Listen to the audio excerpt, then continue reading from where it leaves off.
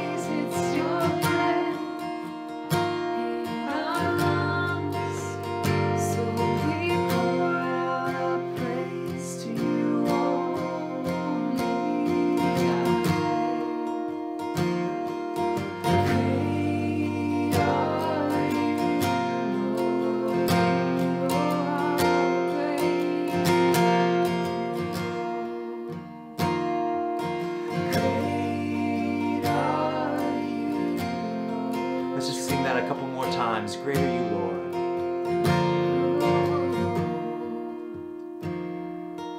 Great are you, Lord. Oh, how great.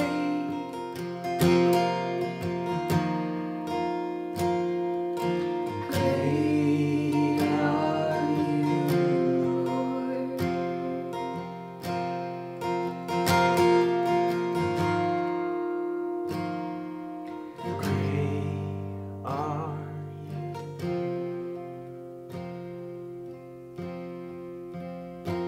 One more time. Great are you, Lord.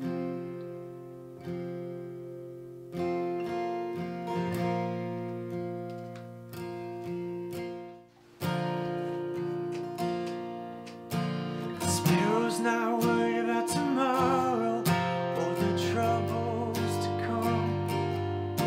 The lily's not thinking about the seasons, the drought or the flood. The tree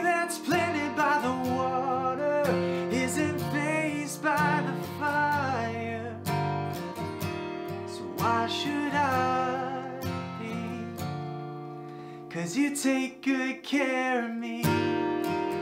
You take good care of me. You know what I need before I even ask a thing. You hold me in your hands with the kindness that never ends. I'm carried in your love no matter what the future brings. Yeah, you take good care of me. The sun's not worried about the winter, 'cause soon it will pass. The light's not thinking about the darkness or the shadow it casts. A heart that's planted in forgiveness doesn't dwell in the past. So why should I be? 'Cause you take good care of me. You take good care of me. You know what I need before I even ask a thing. You hold me in your hands with the kindness that never ends. I'm carried in your love no matter what the future brings. Yeah, you take good care of me. I know there must be more, but I can't get past your kindness. I know there's got to be more, but I can't get past your goodness. I know there must be more, but I can't get past your kindness. I know there's got to be more, but I can't get past your goodness.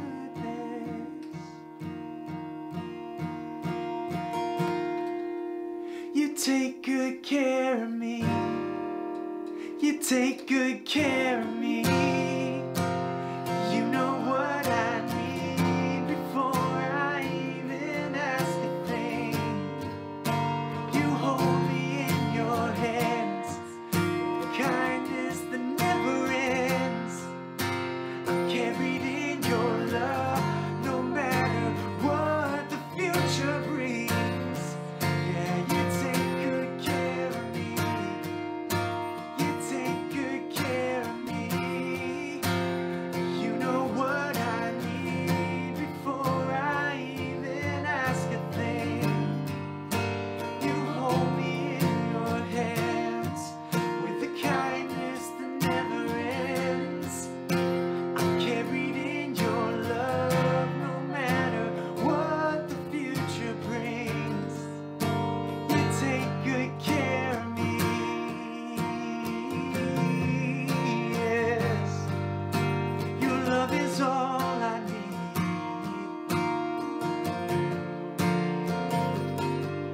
Oh, you can have all of me. 'Cause you gave your life for me.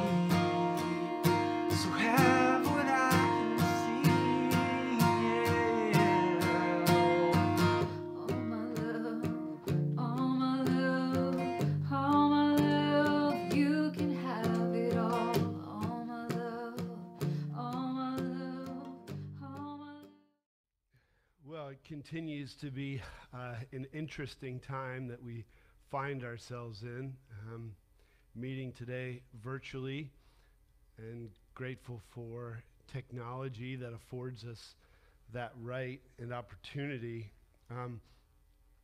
Wading through the last few weeks, wading through the holidays, navigating COVID, navigating school closures for those of us who are in Central Virginia. I don't know if you've ever been in that place before where you feel like you need a break from a break. Sometimes I've heard of people who they finally find their stride when they're on vacation, and they realize that like it's almost time to go home by that time. And so I've found myself over the last few weeks just coming to a place where I realize, okay, I've got some downtime here, and is it enough? And at the end of that time, what am I going to have left? Am I going to be recharged enough? You know, a question that I think we all probably come to is, is what I have enough? You know, I grew up in going through school, in middle school, high school, doing pretty well and getting really good grades, got into a good college. When I went off to college, I realized that it was a much bigger investment, much harder than what I was used to, and I was putting so much pressure on myself and struggling to get good grades there, and would call home, talk to my mom, and be in tears over what was happening because I wasn't getting the grades that I thought I should. And I remember one time calling and my mom saying to me, have your dad and I ever put pressure on you, John, to perform at a certain level? She said, all we ever ask is for you to do your best and to give your best in something. And she said, are we putting pressure on you? I said, no. And she said, well, then all the pressure that you're putting on is really your own. And I don't know if you've ever been there before, if you've been in that place where you feel all this pressure, and when you stop to think about it, the pressure that's being put on is not so much from people around you, it's yourself. It's you putting that pressure on yourself. And I think when that happens, we can easily fall victim to listening to the voices around us that are telling us, hey, you're not enough, or you can be enough if you give this or you give that. And they tell us that we need to be bigger, better, cooler, faster, whatever it might be. And yet, are we listening to what God's telling us we need to be? Are we listening to God tell us whether or not we're enough? And we're getting ready to jump into a series next week on identity, and Drew walked us through a message last week, and again this week we're preparing for that identity series, and with a word that I think is helpful for us as we'll be considering who we are and how we really determine our own identity. I think there are lessons that we can learn, and in addition to looking at this today, we're also going to be hearing some stories from people about serving. You know, the Sunday right after Christmas, we didn't meet in person here at the branch. Instead, I handed out and emailed out a list for people of suggestions and opportunities that people might take to serve their neighbors, serve the people around them. And hopefully people had a chance to do that. Some people have sent me information about it. Some people have sent me videos. We're going to have those right after this message. So, but in the meantime, I want us to look at a story, an account in John's Gospel in the 6th chapter that I think will be helpful for us as we recover from the holidays, as we prepare ourselves for 2022, and then as we as a community dig into this idea of identity. So if you have a Bible, you can turn to that, and to John chapter 6, reading starting in verse 1.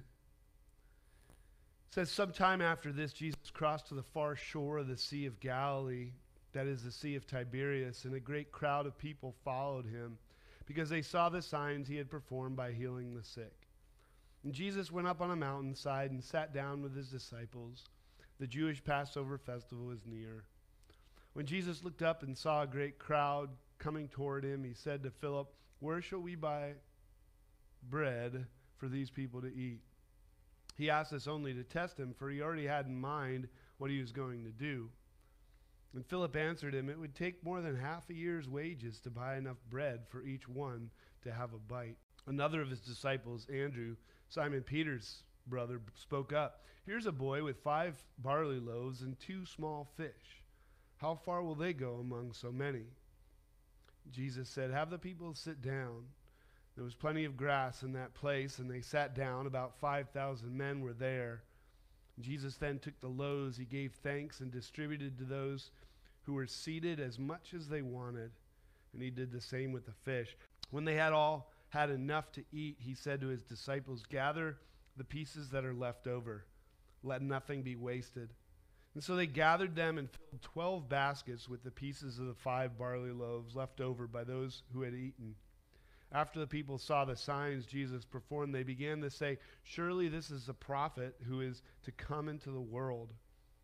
Jesus, knowing they intended to come and make him king by force, withdrew again to a mountain by himself.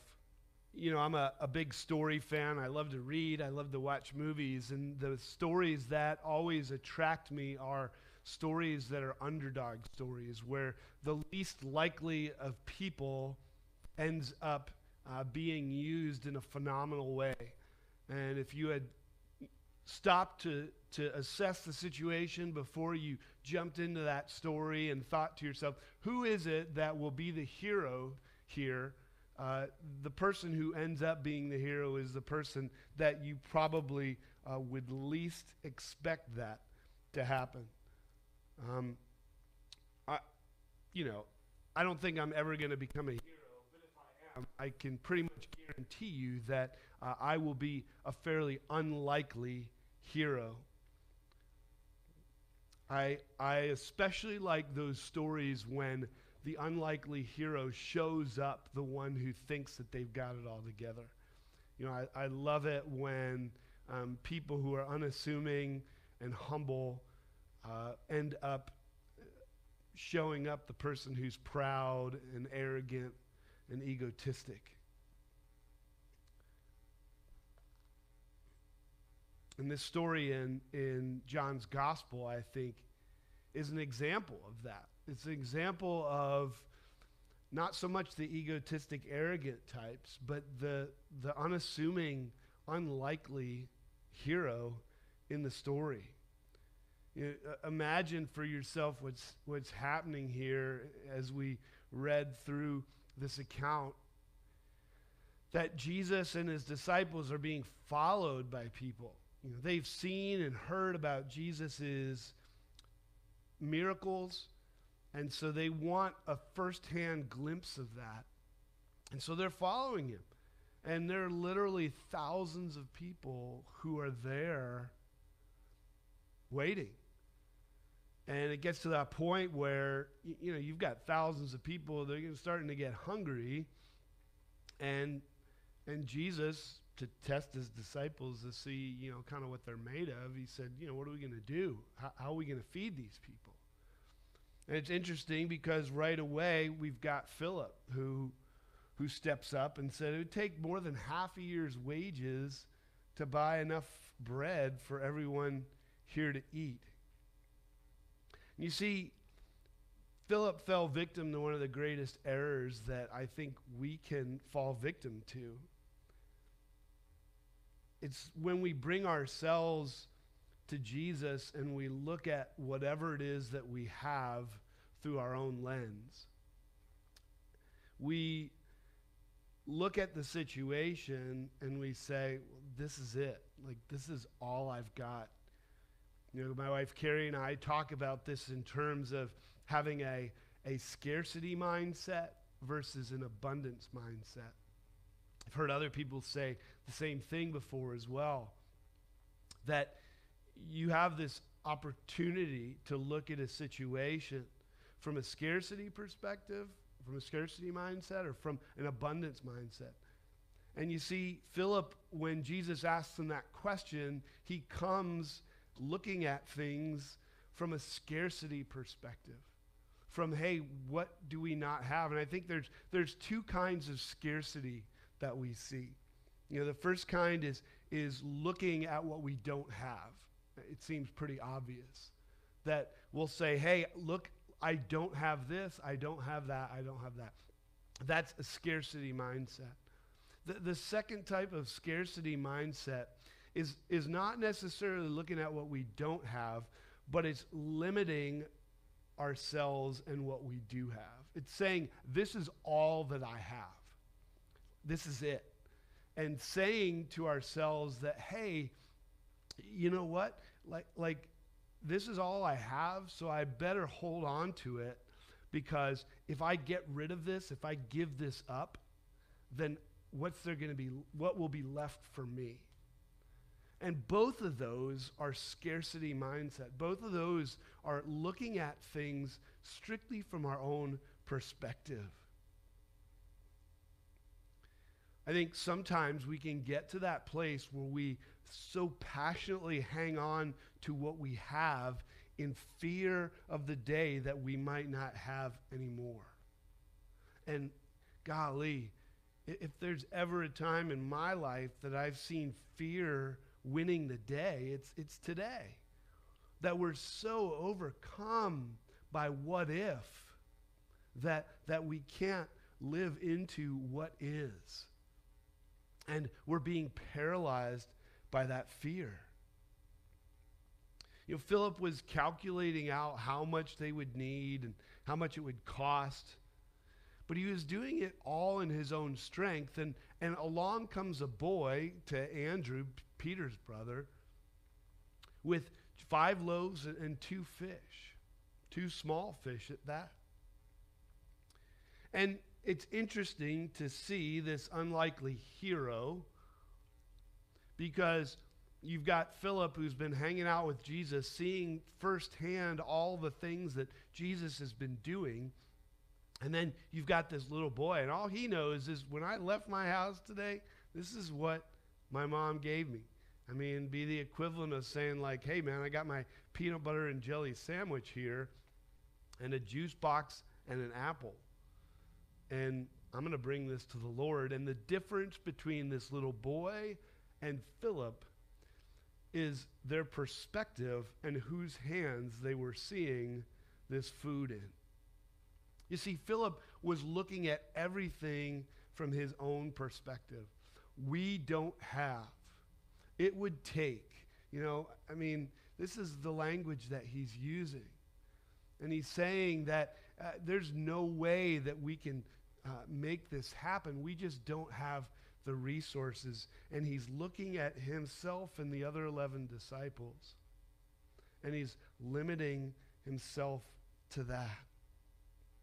And I wonder, how many times do we look at what's missing rather than simply taking what's there and making the best of it? I'm going to say that again, because I think it's really, really important for us, especially as we jump into a new year. How many times do we look at what's missing, what's not there, what we don't have, rather than simply taking what's there and making the best of it?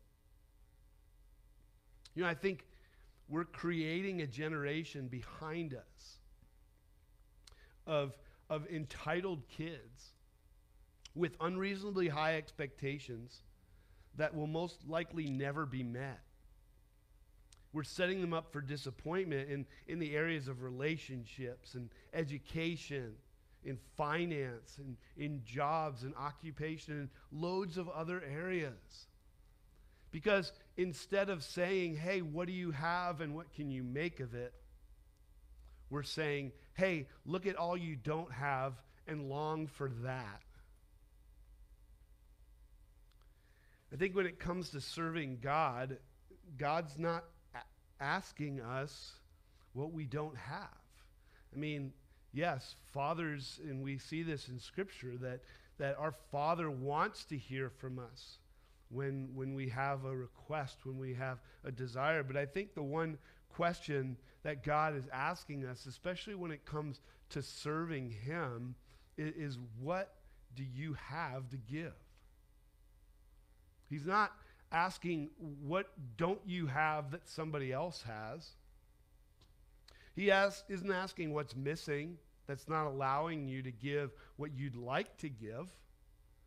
He's saying, what is it that I've given you that you have to give back to me? You know, this little boy, he had 5 loaves and 2 fish, and he brought it. He gave it to Jesus, and that was it. And I wonder, what is it that we're bringing? Are we trying to find something more? Are we trying to just bring what we have, to give what we have? I think the thing that keeps us from bringing what we have often is the other question that we ask ourselves. When we stop, and if we answered that question that Jesus asked us, what do you have to give? I think the next question that he doesn't ask us, but that we ask ourselves, is it enough? And we wonder to ourselves, is this really enough? And I think the answer to that question is really dependent on another part of that question. We ask ourselves, if God asks us, what do you have to give? We say, this is what I have to give, and we ask ourselves, is it enough? The next question that we really have to ask ourselves to answer that is, in whose hands? In whose hands is this enough? You see, when we take what we have and we look at it in our own hands, it may look grossly inadequate and insufficient. But whose hands are we supposed to see it in? Not ours. When we look at what God's given us and we say, is it enough? Again, not a question that I think God is asking us.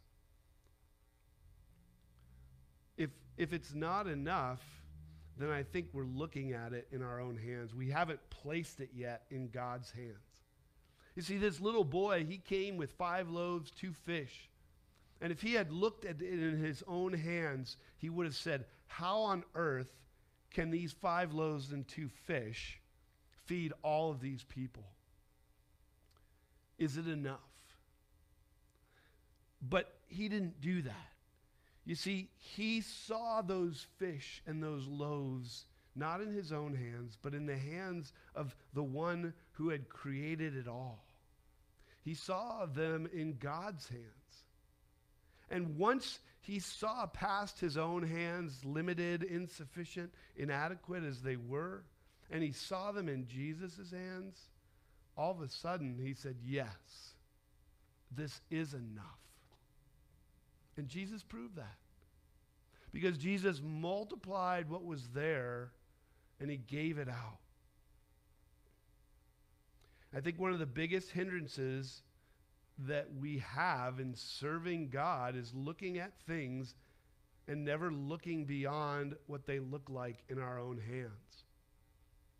We only see things in our hands. What can I do with this? How much do I have? Rather than saying, what can God do with this?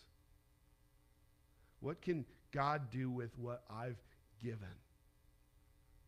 If we never move things out of our hands and into the hands of Jesus, we will never see them for what they could be. And I think that's really important. I'm going to say that again. If we never move things out of our own hands and into the hands of Jesus, then we'll never see them for what they could be.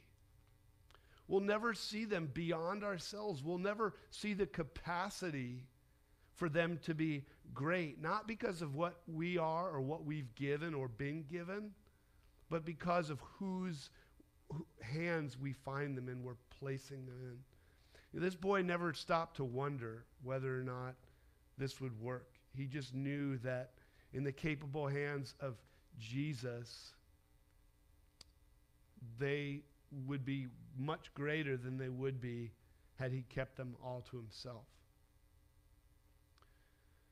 And so Jesus takes the bread and he takes the fish and he distributes it. And not only do they have enough for everyone to eat, like whatever they wanted, there's 12 baskets left over. And I think It's kind of a tongue-in-cheek thing, because how many disciples are there? There are 12. It's interesting that this little boy and what he had is enough for not just a little bit of leftovers for the disciples, but like baskets full.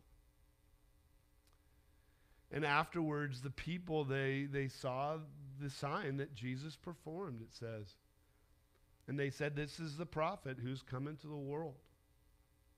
And ultimately, because of the faith of this little boy, because this little boy saw what his loaves and fish could be in the hands of Jesus, other people began to see Jesus for who he was after that.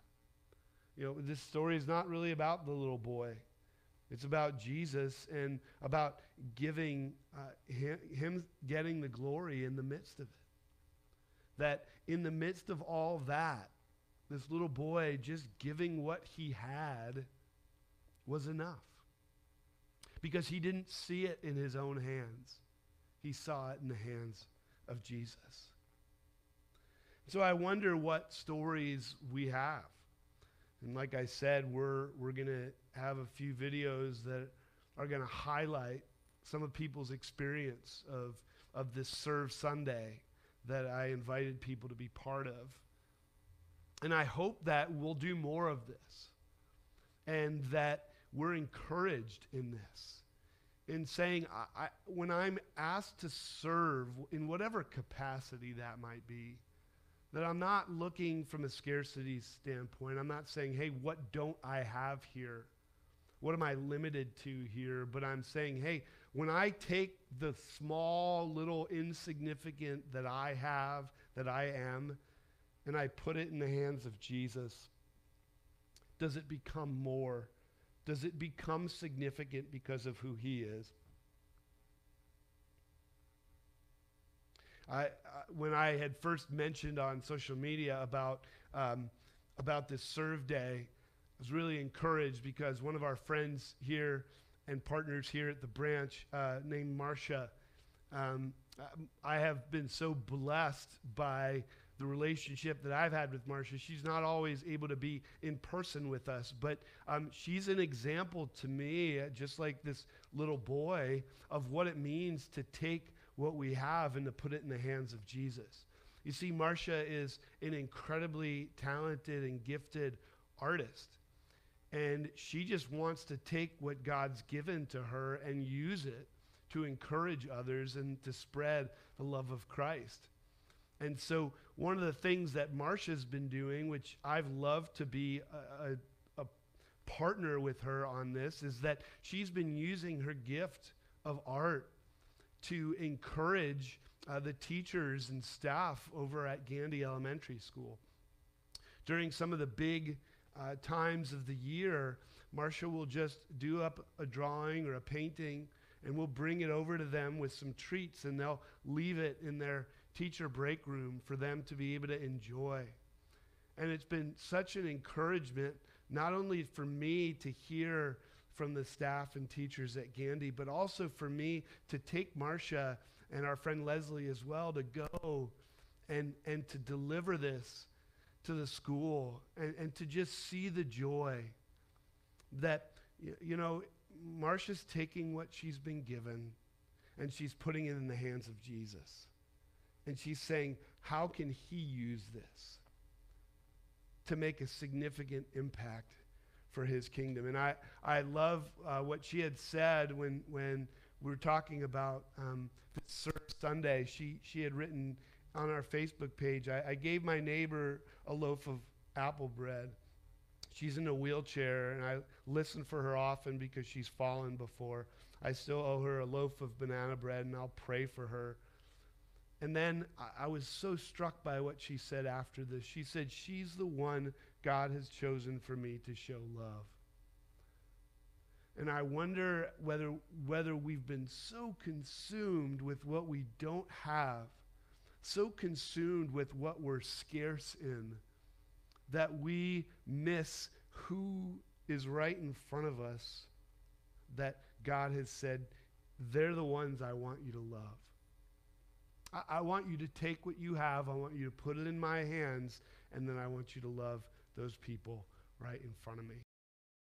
Such a great month of giving. Honestly, December is just one of those times in our family when it's very easy to give to other people. We had an extra cookie baking opportunity with baking for the Polar Express night at the Branch.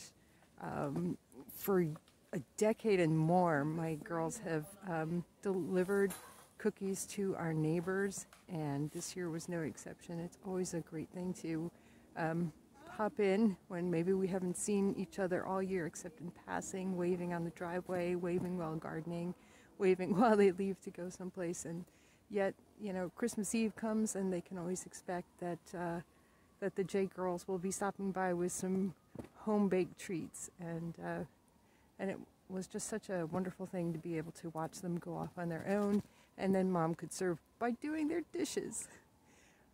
But to then follow it up and have this incredible snowfall that happened in January, and to know that even though my neighbor has people who take care of her lawn, she doesn't have people to take care of her snowy driveway. So we're always happy to stop over there and get all the snow cleared off. It just makes it easier for her to be out and about and do the things that she enjoys. So it's been a really wonderful time. Hi, I'm Bob Mysall. And I'm Leslie Mysall, and we're here to share about a very special person in our lives. This didn't exactly all happen on December 26th. It's actually been going on for about almost 3 years now. A good friend of mine was led to serve a woman called Amy. She saw an article about her in the newspaper. It was actually a GoFundMe account request from Amy, and she reached out to her and brought along 3 friends, and I was one of them, and then we all brought along our husbands, and all of us have been friends with Amy since February of 2019. Amy lives alone, is on her own, is legally blind, and goes to dialysis 3 times a week. She also lives on the 2nd floor of an apartment building on the West End near Costco, and she has to walk up and down the stairs to get to her apartment every day. Amy has gone through a lot, physically, emotionally. She lost her husband to COVID. There's just been a lot of hardship in her life. And in the beginning, it felt like it was a serving opportunity, and I'm usually up for something like that. But it's actually turned into so much more, because when you serve, you also receive. If you're doing it with your heart, if you're spirit-led, you are doing it from your heart. And Amy and I have become very special friends.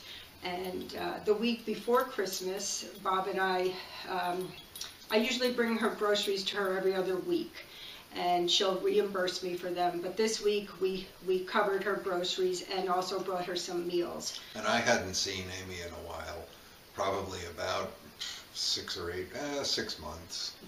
Mm-hmm. And I had the opportunity on a day that I wasn't working to join in.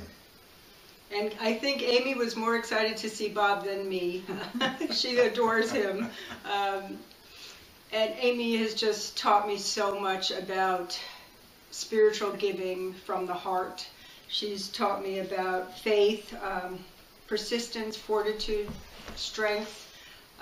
She embodies all of these things. And it doesn't feel like I'm serving her. It feels like we're serving each other. And that's how God intends it to be. You think you're going into something almost as a chore, and then if you open up your heart and let the Spirit in, it becomes so much more. And that's how we both feel about Amy. We just adore her. She calls me and checks in every single day, so I know she's still amongst us, amongst the living.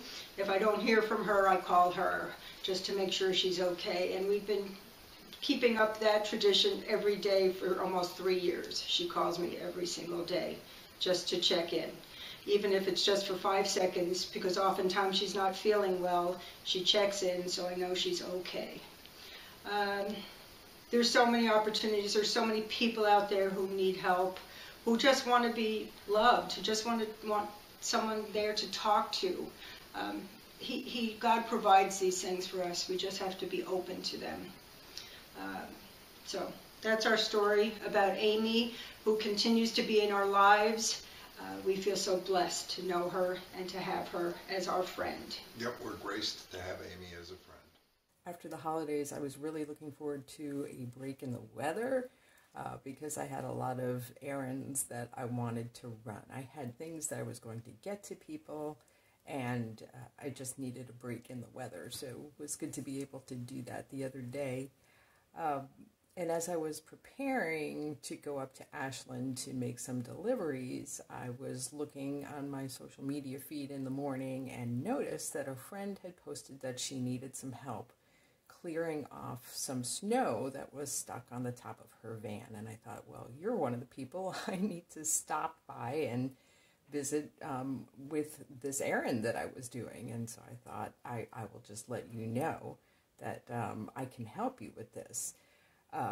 So I left her a message because she's not the kind of person that you just stop in on and knock on the door. So I left her a message. I said, you know, I can help you when I drop off these items for you. Well, she didn't get back to me.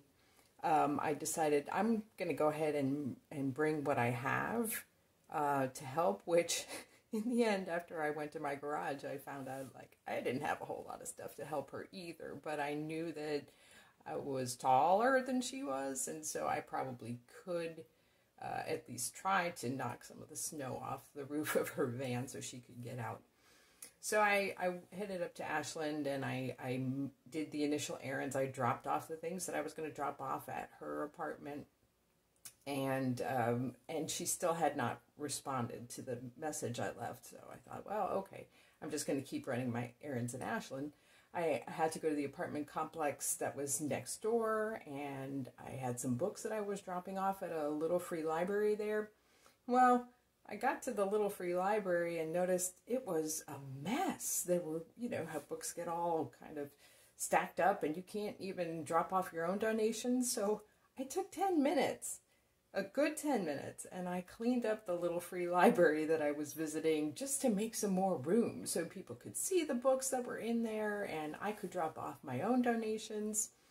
And I went back to my car and checked my phone, and there was a message from my child's school, and so I needed to take another 5 minutes and just be on a phone call while I was there in the parking lot. And so I left, and as I was stopped at a traffic light, still in Ashland, ping goes my phone, and it's my friend with the snow on her van. And she said, yes, I could use some help. And so I turned around, and I was back in her subdivision in no time. And I laugh because, you know, this is God's timing, right? If he really wanted you to help her out, he was going to make a way before you got too far out of the city border. And so I went back and I met her in the parking lot. I think she was really surprised that I was still in the area. And using the tools that we had, her scraper and my brush, in, you know, another 10 minutes or so, we were able to clean off her whole van, and she was able to get her shopping done before what was supposed to be snow on Friday that didn't really come, but at least she was able to get out, and she was able to get to the store, and it's the little things, you know, but how wonderful God's timing when I could have gone on for many more errands, but he said, nope, I'm going to make it possible for you to go back right now and help her out and get her on her way. So always be on alert, because you never know when the Holy Spirit is going to ping you and cause an interruption in your direction to say, no, I have some place that I need you to serve. And I was just so glad to be able to do that. And I hope that there'll be more stories, that you're working on stories of how God can use you, not looking at things from a scarcity perspective, but from an abundance perspective. So what do we do with all this? I think 3 things to highlight for us in this. The first one is this: give what you got. You know, look at what you have, not what you don't have. And the second thing is look beyond your own hands. If something seems small, if something seems insignificant, maybe it's because you're still looking at it in your own hands. You haven't transferred it yet and put it in God's hands. And then finally, after you give and you put something in God's capable hands, give him the glory for it. You know, he loves to use his children to accomplish his kingdom's work. And what a privilege it is for us to do that. I hope and pray that we can continue to hear stories. We continue to share stories about this.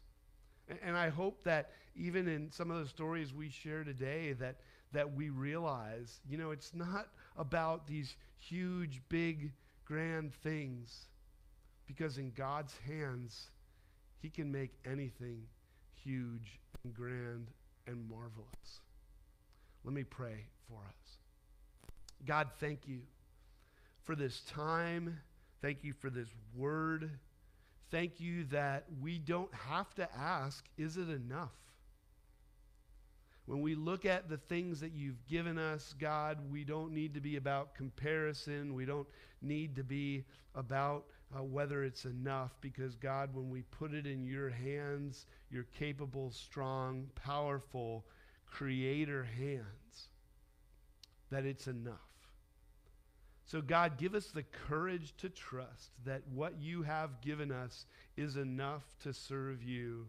May we give it and see it not in our own hands, but in your hands. We pray in Jesus' name.